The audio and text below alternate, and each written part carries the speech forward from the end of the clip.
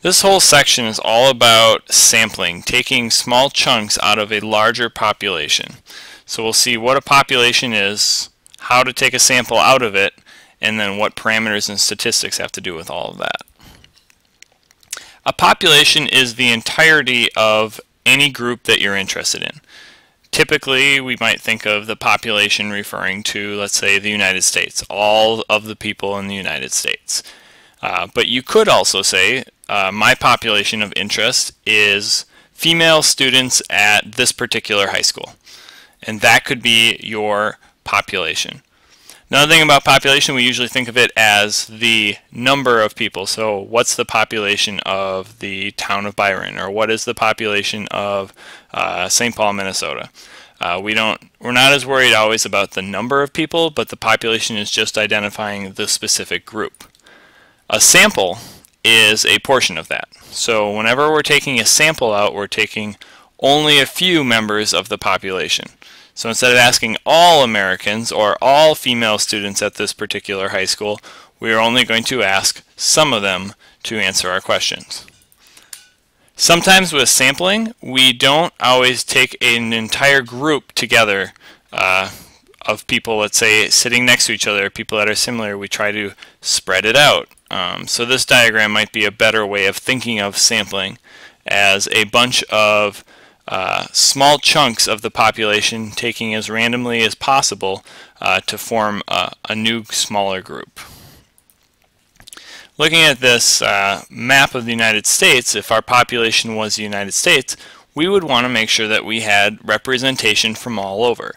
And sometimes we might control for that. We might intentionally make sure that we get a few people from, let's say, every single state. Other times we might just say we're going to randomly choose 100 people from this entire population, and maybe it's possible all of them would come from Texas, but most likely they would come from a range of different places. So there's different techniques depending on how much you care about getting a super diverse group, or if you have ways of breaking down the population, let's say, by state. At the end of the day, we want to know things about populations. Populations of interest are called populations of interest because that's what we want to know about.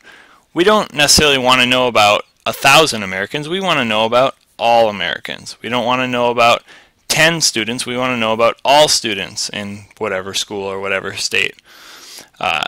The problem is that there's just too many of them, and it's going to take too long to talk to all of them. So that's why samples are actually just shortcuts.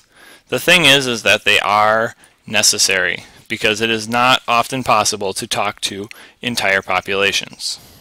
Let's take this example. Let's say the population of interest is students on the robotics team at a specific school. So however many students are on the robotics team, that constitutes our entire population. The variable, or the question we want to ask each person in that population, is how many siblings do you have? So looking at these numbers, these are some possible results we could have gotten if we asked an entire team of, we have 12 numbers here, so there's a 12-person population. It looks like we have 2 siblings for one person, 3 for another, 2 for another, and so forth. With that data, we can figure out, with an entire census, the population. Now, the term census, we usually think of that when we're measuring when we're surveying the entire population of the United States. Every 10 years we have to do a census. However, a census is really just a way of saying ask everybody. It doesn't have to mean the United States government asking everyone. It could be you asking the entire robotics team of 12 people. So we take a census, we ask all 12 people, and we can find some parameters. For example, the mean. The average number of siblings for students on the robotics team, we take all these numbers, add them up, divide it by 12, we get an average of 1.5. The standard deviation, punch these in your calculator will tell you the standard deviation is 1.1. That's a measure of how spread apart these numbers are. The reason these are called parameters is because it tells you about the entire population. So P for parameter, P for population. You'll also notice the symbols. We use these Greek symbols when we're talking about parameters, and I'll show you a slide that kind of breaks some of that down a little bit later. Let's go to make-believe land for just a moment. Let's imagine we don't have access to all 12 of these. We don't know the true parameters, and we want to take a sample. Let's say we're only going to randomly choose 4 of these people on the team. It might look something like this. Let's say we talk to this person with 3 siblings, this one with 2, this with 0, and this one with 1. We take these 4 numbers only, because those are the only numbers we know about, and we can find the mean and standard deviation. In this case, our particular sample ends up with the mean being exactly the same as the population mean. Coincidence? Perhaps. It seems reasonable that if the true mean is 1.5, that our sample should be close to that. And standard deviation 1.3 compared to 1.1. Little bit different, but generally on the right track.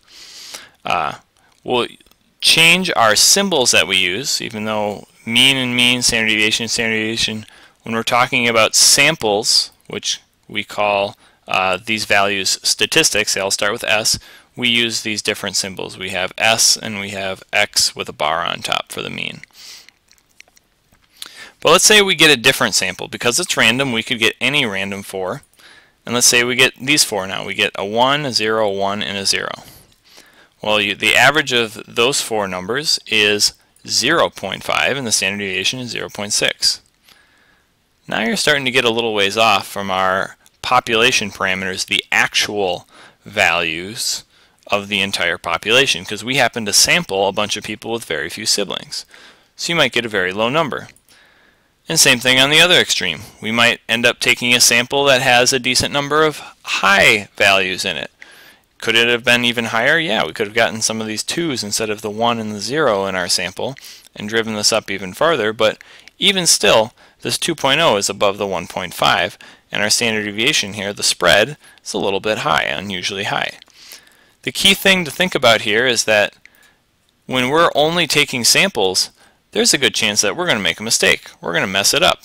The actual answer is not always going to come out for us. Let's take a different type of question now. So we just dealt with a numerical question. How many siblings do you have? We still have our same population, students on the robotics team. We're asking them a slightly different question. Are you the oldest sibling? And the 12 people responded either yes or no. Yes or no. So they said one of those 2 answers. And this is when we're dealing with categorical variables, we often have 2 choices or maybe sometimes more. And what we have to do is calculate the fraction or proportion of people who answered in one particular way. In this case, we're going to say the proportion of students who said yes. We have a yes, 2, 3, 4, 5, 6. 6 yeses, so 6 out of 12 total would be 0.5. And that's why we have our P equals 0.5. That's from taking a census, from asking everyone. Let's take a sample, just like we did before. Let's randomly choose 4 of those answers. We might get a yes, a no, and a no. Well, that proportion is 0.5. 2 out of 4, 0.5, just like we had with the whole population. So in this case, our sample worked out great. Take another sample. No, no, yes, no. Uh-oh. Now only 0.25 of our population, a quarter of our population, is answering yes, is the oldest sibling. So that is not the same as our entire population here. And then finally we take a third sample and we get yes, yes, no, yes, so 0.75. The point is that they could all come out a little bit different. They're not all going to give you the exact same answer, and they're not going to all give you the right answer. This right here is if we ask everyone. This is the correct answer. Taking a sample means that sometimes we're going to get it wrong.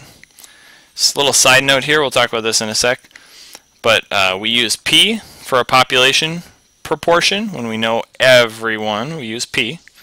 And we use P with this little goofy hat on top, this little arrow pointing up, to refer to a sample proportion when we don't have it exactly right.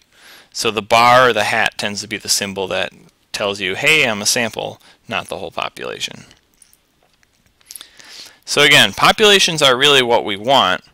Samples are shortcuts, and the problem with samples is that it's easy to mess them up. They can be wrong.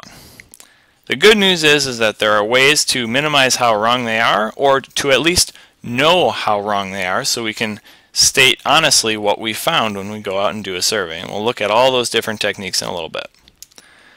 First, I told you I'd go back to the symbols that we used. So this might be something you just want to copy down in some notes. Whenever you have quantitative variables, you're going to be calculating the mean and the standard deviation. If you know the entire population, or you're calculating the parameter, we use those Greek symbols, that mu or sigma, for the mean and standard deviation. If you're doing a sample, we call the mean and standard deviation statistics when we have a sample, then you're going to get x with the bar on top, x bar, and s. And sometimes we put a little x down there for reasons that we can get into later. Down here, with categorical, whenever you have two options, such as yes, no, true, false, questions like that, and you're finding a proportion, what percent said true, what percent said yes, like we did in that last example, our population value is P for the proportion, and our sample statistic for proportion is P hat.